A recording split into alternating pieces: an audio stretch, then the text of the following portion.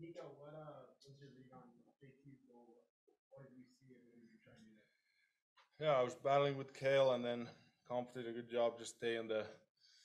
Sometimes those plays work. It doesn't work every time, but it's tough for the goalie when he thinks the puck is going around the net and then it's coming back. So a good spot by Comph, and just found a way to get it there. For both of you guys, just overall thoughts about the comeback from a 4-1. Obviously, some would consider it an epic comeback against a very good team. Yeah, I mean, not good enough in the first period for sure, but we're proud of the way we battled back throughout the lineup. Frankie coming in did a great job for us. Our top guys stepping up, Mikko, Landy, and Nate definitely led the way the second and third, and we're proud of that comeback, and hopefully it keeps us going. When he makes the goaltending change at that point, is that an attempt to send a message to everybody, or is it just about the goaltending? No, I think it's for the team. I don't know if Kemp could have done anything with those goals. We had a bad first period. We were lazy and we were not skating, and they were creating a lot of chances. So I think it's mostly for the other than the goal, for the players just to kind of wake up and just a wake up call, I think. Yeah, I agree. I mean, I don't think we're blaming Kemps for that first period. That was on us. Not good enough throughout the lineup. And then Frankie comes in and does a great job. When you're trailing 3-0 against a team that put up 8 goals on you a month ago, is that does that at any time come into your mind when you're trailing 3-0 that this is a team that scored a lot of goals and they have a player that put up 5 goals, or is it just another 3-goal thing that you gotta come back from? We talked about it before the game, that what happened in Toronto, and we wanted to do a little payback, and we didn't start the right way, but I think the 3 goals gave us even more anger to come back and show that it's not over, and we're not losing that easy, because it was our last game of the regular season against these guys, and like you said, they're a really good team, but so are we, and I think we showed it in the last 2. Mikko, you mentioned payback. Is that a good example of how confident this team is? Yeah, it tells about the character of the team. I think we don't have to we're down 3. We know we can score, and sometimes it's our defensive habits, and when we clear those, like we did the last 2 periods, we didn't give up a lot, and we know we can score, and as well as create chances. So we just have to keep working. What emotions do you feel for Pavel Francouz after such a long time off now being in first really that cool back? Yeah, it was a long time coming for him. Kind of feel bad. He had some really bad luck in the past year, so it was really nice to see him there, and he was doing some unreal saves and keeping us in the game when it was 4-1 and even 4-2. So just a great game from him, and good to see him back there. All right, thank you guys. What was kind of your mindset coming to the game, and then just your general emotions being your first game back? I mean, I just decided to take it, minute by minute, and I felt like we really changed our game since I stepped in as a team, and so most of the time I was just watching our team playing in their zone, having a great hockey game. Yeah, we went for a change. I think they had 1 or 2 bodies still out that were a little tired there. And, Nas pop middle, we're trying to keep possession as much as we can with the guys who got on the ice. And Nas pop middle there, and I think they cheated it a little bit, so I was able to jump down, and the D-man kind of slid over to Mikko and gave me some room. How much of a difference does it make at the end of those, at the end of the first and second, you guys get one late within 2? How much did that just kind of help so like the game was never out of reach? Yeah, I think, those games can get out of hand. I think when we were in Toronto, that was one of those games that got out of hand. I think we scored one late, I think in the first of that game, and make it 3-1, and they came out right away and kept scoring, and we couldn't catch up. But we're a resilient group in there, and Frankie coming in, we were still a little shaky when he came in. He made some big saves for us and kind of gave us a little bit of time to get our feet going and find our work ethic, and we found it there early in the second. What were the main parts of your game that you had to Yeah, I think it was, our forecheck wasn't going. They were breaking pucks out easy on us. And, we know how dangerous they are into the slot. And, they got snipers on their team. And we were giving them a little bit too much room to roam around our zone. We weren't moving our feet to close. And we had no support, too, when we were trying to close. So those were kind of the two areas that we were trying to focus on. Really at the other end, like during the third specifically, that diving save, is that kind of like mess with anybody's confidence, think that it might be hard to come back into the game? No, I think we've proven that we can score goals. Goalies. There's good goalies in this league, great goalies in this league, and he made a heck of a save on me. And he made a lot of really nice saves tonight to keep them in it and keep them ahead. And we just put our foot down and stayed with it, and it worked out for us. At what point does the goaltender say, well, Pavel, were you surprised when he pulled them then and when we were coming in? And what message does it send to the whole team when you get the goaltender? I think it's something coaches usually use to kind of, get the team going. Sometimes it works, sometimes not, but it obviously worked for us today because, as I mentioned before, we really started playing well in second period, and it was just, to me, it was just a matter of time until we scored a couple of goals and possibly tie it or win the game. Yeah, and Kemp's made a few huge saves in that first period for us. That could have easily been 4, 5, 6-0. He kept us in that game, and I think, like Frankie said, it was just a little bit of a spark to us to get going. I don't think it was anything on Kemp's. I thought he played well, and we weren't good in front of him. That was just the name of the game in the first period. We were just not good in front of him. We made that change, and Frankie came and hit big for us. Ron, what's said between the players when that change is made? Like you said, it's meant to be a start for the team. What's kind of the chatter on the bench? Not much. I think we just know we got to get to our game, and that's just kind of a reset time, minute or two to change a goalie there, and guys to realize like we got to get going. And we did eventually. It did take us a little bit of time. Like I said, Kemp's made some big saves, keep us in, and Frankie did too. And we were a little slow out of the gates, and second, third period, you can see what kind of team we are. How about since you came back from your injury, obviously your first game was in Nashville, very last minute, there's a COVID outbreak, and then tonight you come in down 3-0 against a high scoring team. Just what kind of sigh of relief is it to be able to finish that game, get a win under your belt, and just get back into the game? I mean, it's obviously better, or if we, lose, by a couple more goals. But I was just trying to, after such a long time, I was just trying to enjoy every minute on the ice, especially a game like this when it's possibly two most talented teams in the league and a great crowd. It was buzzing today, so it was a great hockey night. Vaughn, Mikko was in there earlier and he was talking about payback from December 1st. Curious if that speaks to the confidence of this group. Yeah, we talked about it briefly, and I think it was in our heads that we let that game get out of hand. It shouldn't have been an 8-3 game, and we embarrassed our team, our goalie in that game, and we left him out to dry. And it's a testament to our team and our work ethic. And when we put our foot down and work and get to our game, we can be so lethal. And it's all about commitment from the whole lineup, 4 lines, 60, and both our goalies like we needed tonight. So for us, it's just commitment to our game. Awesome. Thank you. Thank you. Person? What message were you sending and to whom were you sending it when you told Sending it to our whole team. Yeah, I mean, first period, my take on it was we were getting outworked badly. They were really competitive and on pucks with second and third effort, especially from the tops of our circles down.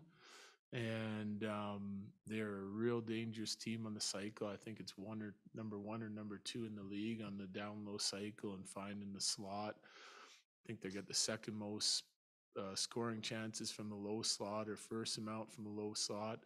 And that's exactly how they beat us there.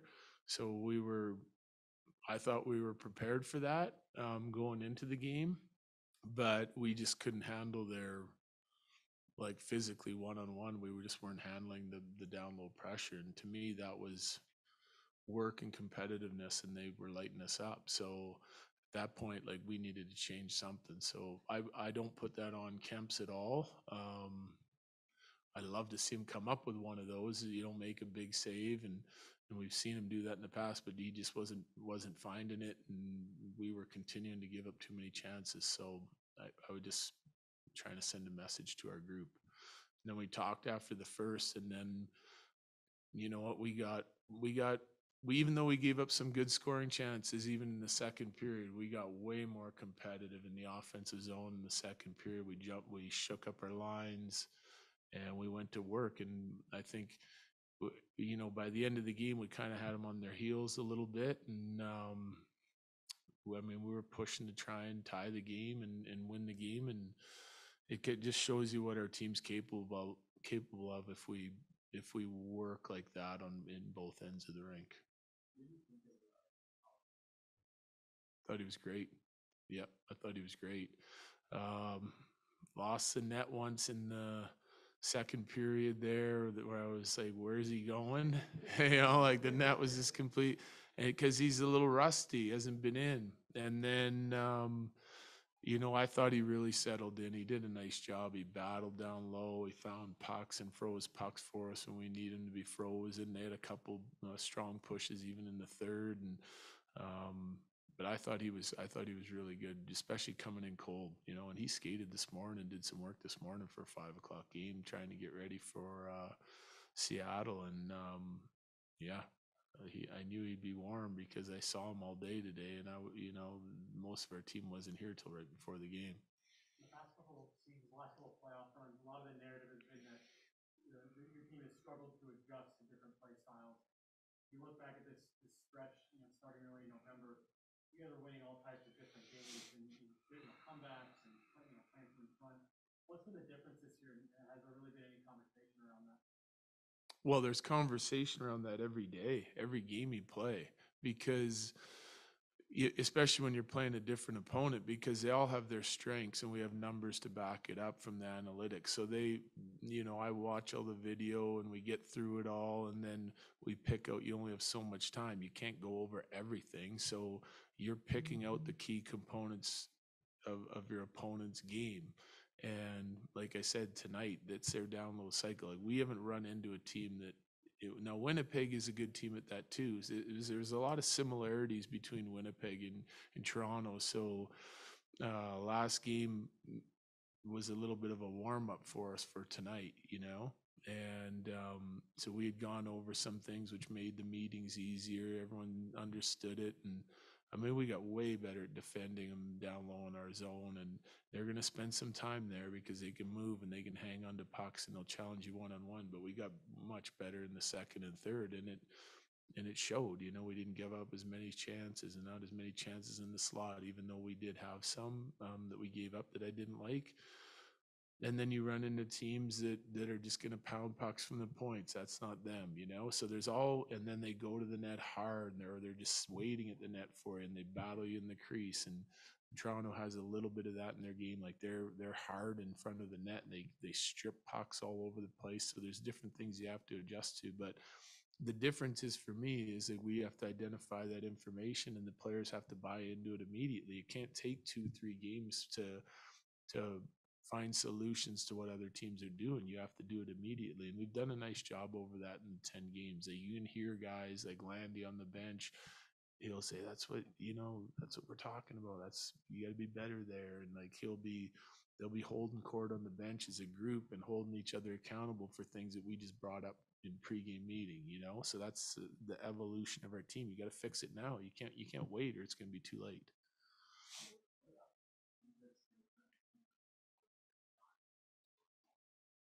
Because he's huge, he can move, and he has skill. So he can play with guys. He's comfortable with guys on his back. Has always been. He's got more sturdy over the years.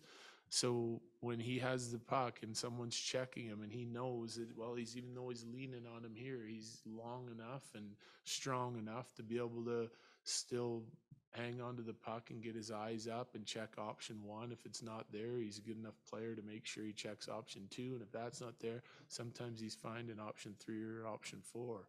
He had other options on that play where he spun around and found Landy, but he knew he was there. I saw him look to the net front when he was coming out, and that's on his forehand, and then he spins around in his backhand and makes a play, and he's equally as good going the other direction on his backhand. So if he doesn't like what he sees, he's big and strong and can protect it himself. But there's not.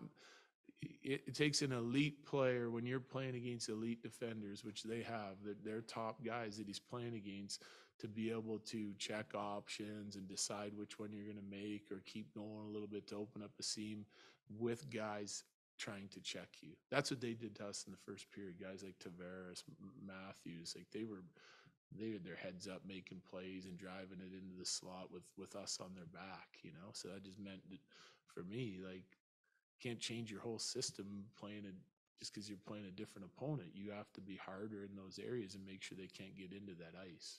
Rogers is not at the top of the list of candidates to fill overtime goals. And he's got a lot of signature plays this year. This is another one for him. Yeah. I know Prater talked to him prior to the overtime because last couple overtimes we got our D too tight to the crowd and didn't give them enough room, give our forwards enough room to work up, and we turned one over and they scored on it. Last game we almost got caught with it, and I think we ended up winning that one.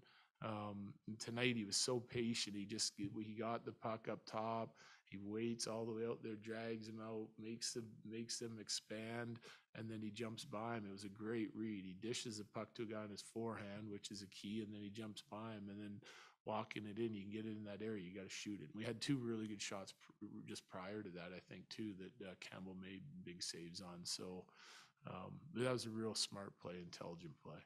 You guys are showing goal line the goalie that rarely if ever like the 3-4 and such. Yeah. Goals. Is that something you guys think about at all? That you think that we're gonna have this guy afterwards? I don't think the players do. No. And generally I don't either. Like, I think if you put enough heat and get the right chances on a goalie, then you can beat him, you know, if you're shooting the puck well.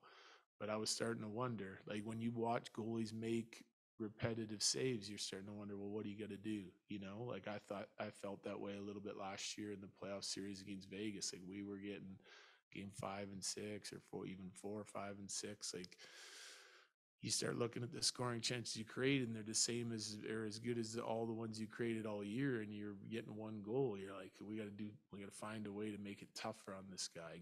And generally that's traffic and guys on the side of the net and coming up with rebounds and screens and tips. But I thought Campbell made some.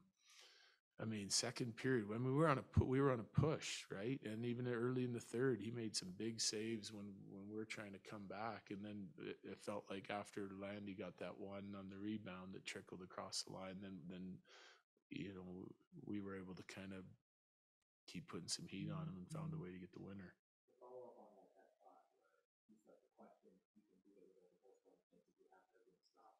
What was going through your mind when you made that kind of save there? Yeah.